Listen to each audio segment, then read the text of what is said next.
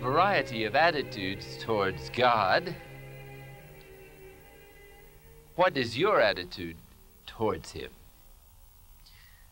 This is a question that deserves a little bit of attention as we begin this course in Christian spirituality. In childhood, we have a variety of attitudes towards God too, but many of them, depending on our religious education, tend to be tinged with certain childhood fears, or if our parents were a little severe or exacting, we may have picked up ideas about God that reflected their uneasiness or their guilt feelings about this or that. And somehow the feeling can be communicated to a child that God is a rather dangerous character. Later, we'll speak more of this, but right now I would like to emphasize the fact that the spiritual journey has great difficulty in getting off to a good start if we are carrying with us a negative attitude towards God, which will be like a ball and chain around our emotions, if not our feet. It's important to have a good idea of God, and a good idea of God consists, of course, in trusting Him.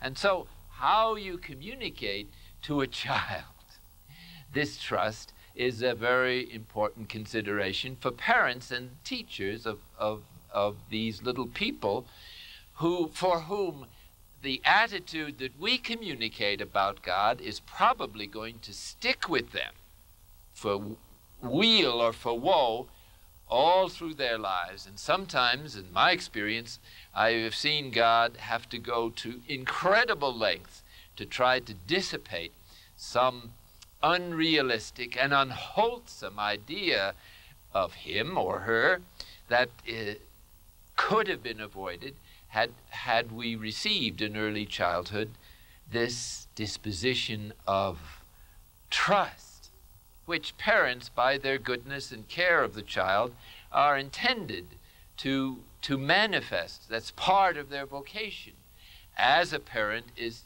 to show the kind of love that God has for the child by the way they treat us, love us, care for us, nurture us, and all the rest of the parental virtues. Now, let's move to a point in our early childhood education when we began to receive religious instruction, or maybe instruction that we received in catechism prior to confirmation. Now, this is the period when, prior to Vatican II, a certain attitude or syndrome of attitudes about God tended to be communicated to those in the catechism class that might be called a model of Western spirituality. But I would say that spirituality should be put in quotation marks in this case, because that particular understanding of God was not a true spirituality, or at least one that represented faithfully the teaching of Scripture. Remember that it's only since Vatican II, in a general way, that Christians, or Catholics in particular, have been encouraged to read the Bible. Only recently that we hear the Bible read in a language we can understand when we go to the liturgies. But unfortunately, prior to Vatican II, the general sense or environment in which religious education was communicated seems to have been more of a philosophical model stemming from Descartes with his dualistic view of reality, and reinforced by Newtonian physics with its idea of God out here managing the world from a distance, and its corollary that those who wanted to be united to God would have to climb an infinite number of stairs in order to get to wherever heaven was. In other words, heaven was identified as a kind of geographical location somewhere off there, someplace where nobody knew where it was, and so its access was difficult even in a spaceship. Well, at this point, we might call this model of Christian education as the Western model, which is characterized by the self outside of God and God outside of the self. Now this model, as you can see with a little bit of analysis and reflection, would suggest to someone engaged in trying to be united to God or make oneself pleasing to Him, would require efforts on our part in order to please God. And these efforts, since God is out there someplace, would obviously be the result of our natural capacities, efforts, and talents. Now, with this model in mind goes certain other attitudes. And these attitudes have been delineated, it seems to me, rather accurately for those who receive this kind of religious education in their childhood by a professor at Creighton University, Father Richard Hauser, who has for many years been a kind of campus minister as well as teach children, and and his college students have reflected these dispositions, and this is even after Vatican II. Well, notice what these are and see if you can recognize them as having been communicated to you in whole or in part in your early religious education. This is the Western model influenced by philosophy more, or at least significantly, than by Holy Scripture itself. And the first attitude that goes with this syndrome is external acts are more important than internal acts or motivation. Now this is clearly contrary to the whole of the gospel. And only have to think of the battle that Jesus had with the Pharisees precisely for this reason. But their motive for their religious observance was the external completion of the ritual, whatever it was, or the good acts. And their motive was rooted in the worldly motives of human respect, satisfaction, and of adulation from the people. They even went to such lengths as blowing a trumpet when they were giving alms, and wearing long phylacteries and tassels for show. And Jesus excoriates these observances perhaps more harshly than he certainly does any other sinners.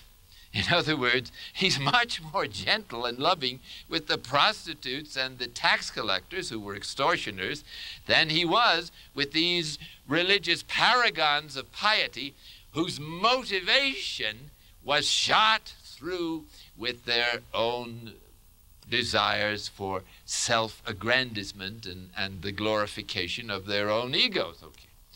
Well, let's move on to the second attitude that went with this disposition. And that was the self initiates all good intentions and good works, and God rewards. Now this gives us an image somehow of our poor little self in this arena working like mad to please God, and God is in the bleachers someplace watching this adventure or this contest, and if we do well, it's thumbs up, to use the old Roman arena symbol. If it's not so hot, it's thumbs down. And so this gives us what possible idea could one get of the ultimate reality from such a caricature? The next syndrome is that the emphasis is on reward in this life and in heaven rather than on the love and union with God and love of neighbor here and now. Now this was the concern, of course, that manifests itself in the idea of external works and piling up certain merits in order to require God, it would seem, to give us his reward in heaven. And so this is the mentality that seemed to have gone with what would represent in those days a good Catholic life. Well, you can touch off the various points. To get to Mass on Sunday and holy days of obligation, to fast and abstain on the appointed days every Friday, to contribute to the support of the pastors, not to marry non-Catholics, to go to the Eucharist once a year and confession prior to that, and perhaps if you were very devout, to join the Altar Society or the Holy Name Society, and then be sure to call the priests on time so that you could receive the last rites, pass into glory, and to receive your stockpile of merits which have accrued numerically, you might say. Now, this, of course, is a little caricature of what a good Catholic was in those days, but not too far off the beam. And this was the fruit of the idea that we institute our good works, and hence God has a kind of obligation to reward. So the whole idea of merit, which has some merit, was misunderstood in this context and exaggerated out of all proportion, and with a certain blissful disregard of what Scripture has to say about these things. And finally, the emphasis of the Western model was on getting guarantees of future reward and happiness, rather than on being concerned for loving and being united to God in this life and in serving others in need. Okay, now let's look at the scriptural model.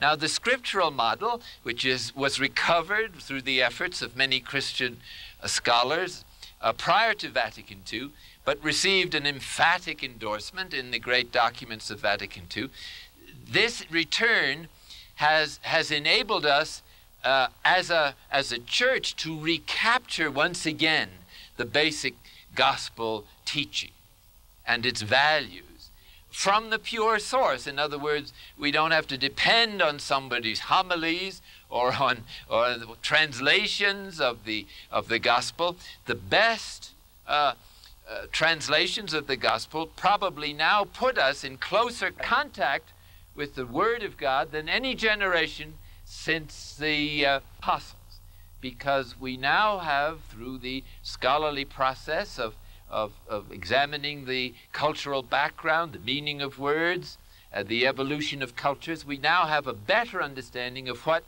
the mind of the scriptural author was when they wrote these various passages.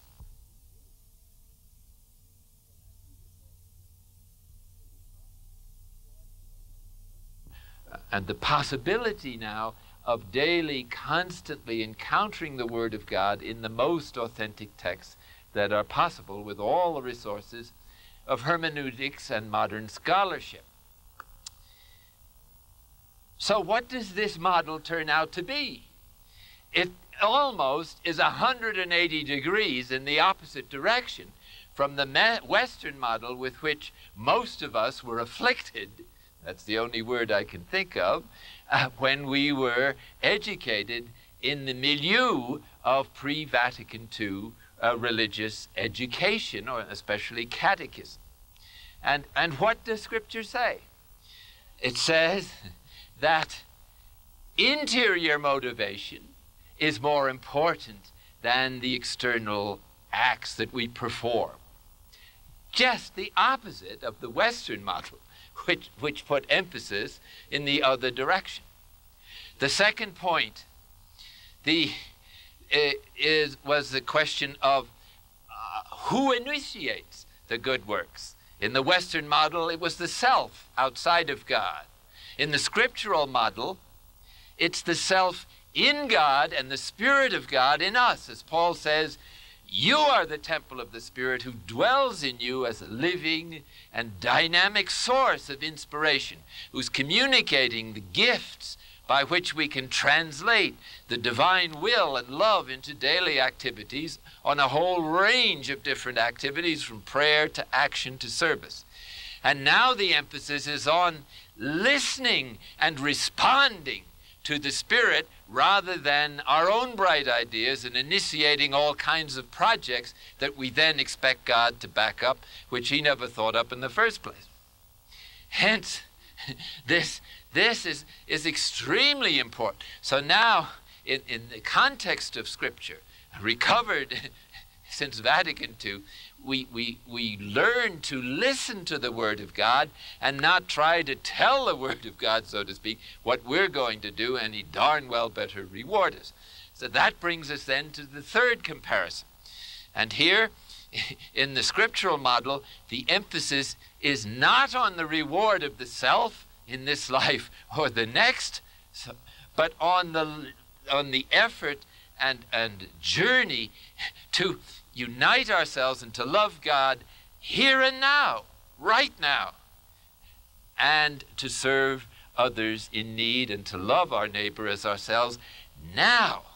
So notice again, the focus is about 180 degrees different, totally opposite almost from the other.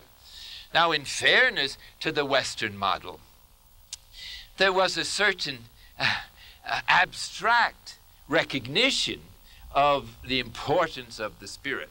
But in my youth, the Spirit was called the forgotten guest. My God, that's like forgetting that you've been married and wondering who this woman or man is in your house. The answer is, you married the guy, you're united to him. You can't get rid of him. And so here we were, not knowing as Christians what the most important guest or relationship in our whole lives was all about, and we're thinking that it isn't even there, for heaven's sake. Well, this obviously did not facilitate the spiritual journey. Who can start a journey where after you take the first few steps and fall down, as we are, you imagine how many more steps it's going to take to climb up to heaven someplace in the sky. So you just say, I guess it's not for me. Leave it to the trappers or some other cloistered people, or maybe priests, and then you get the corollary. Well, write them a letter and have them pray for you, then you won't have to pray anymore. So in other words, you have a certain group of people who are elite, who do the praying for you so you can do your own thing. And as long as you fulfill the ritual obligation, Sunday Mass, no meat on Friday, blah, blah, blah, then God has to reward you. And on your tombstone you can write, I was a faithful Catholic. Baloney! You were completely misinformed.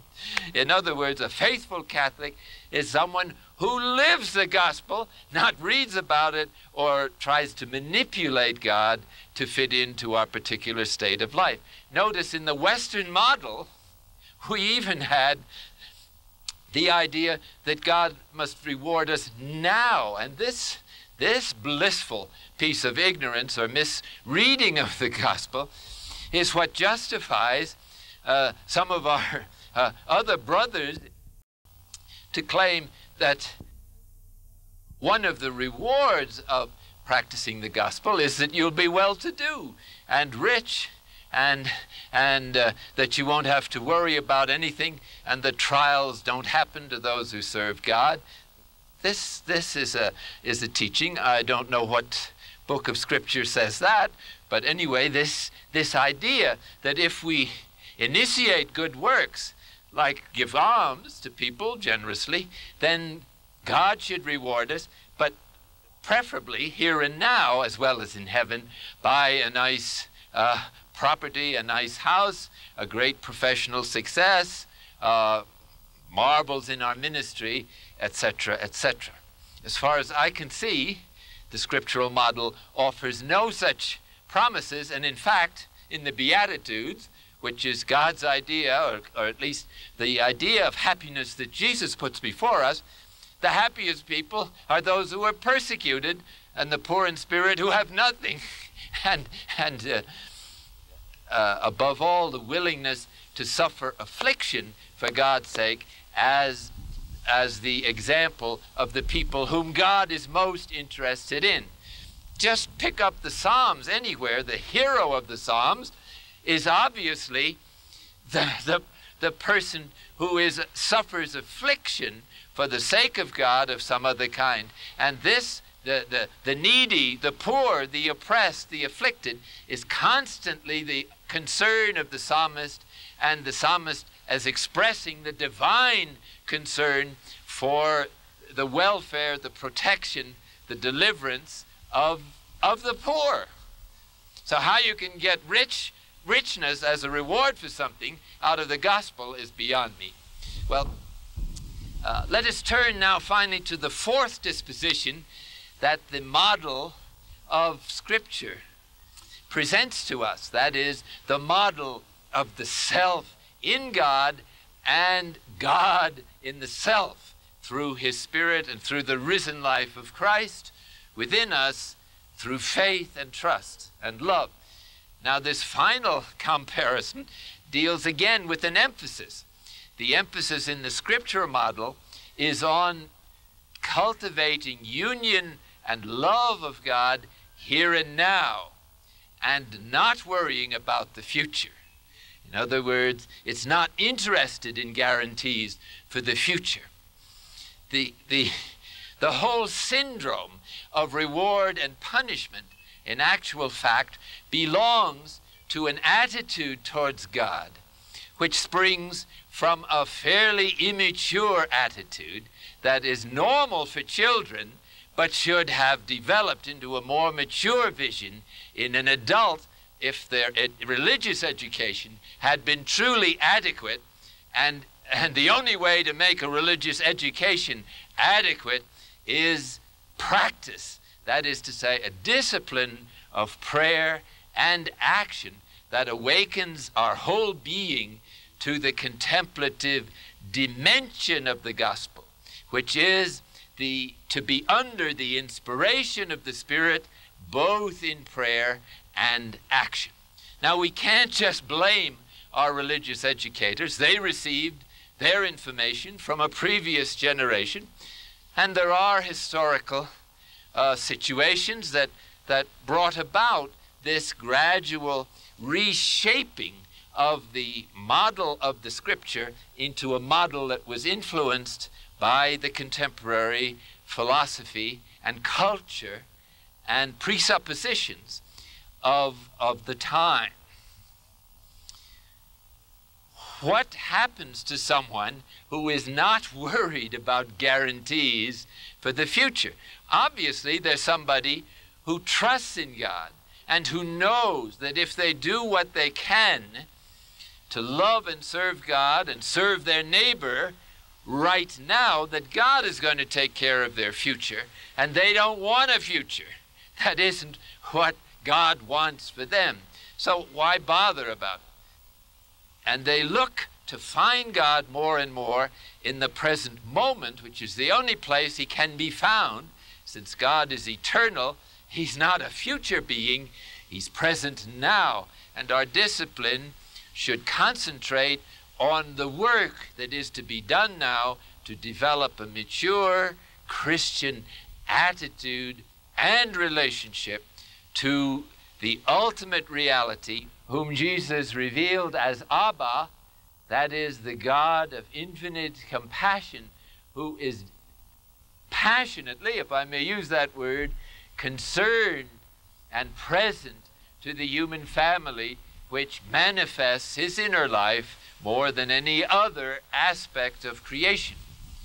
And so God is, especially by the incarnation, is manifesting his identification with the human condition. Hence, our attitude towards him has to be governed by that revelation and not by some philosophy or some scientific discovery which might change in the next generation.